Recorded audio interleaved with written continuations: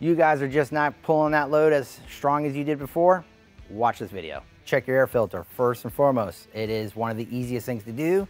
Check visually to see if it's dirty, plugged, or maybe some leaves in there, as well as look at the restriction gauge. If you see that plunger down, you see any sort of yellow, red, and it's completely covered, that's a good indicating that the filter's plugged.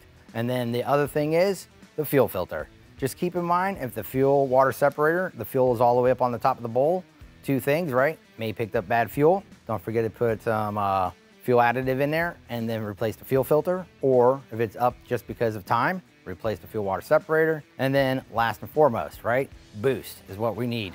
So if you have any air leaks around your boost areas, the hose, the clamps, you know, those need to be fixed, replaced, or tightened.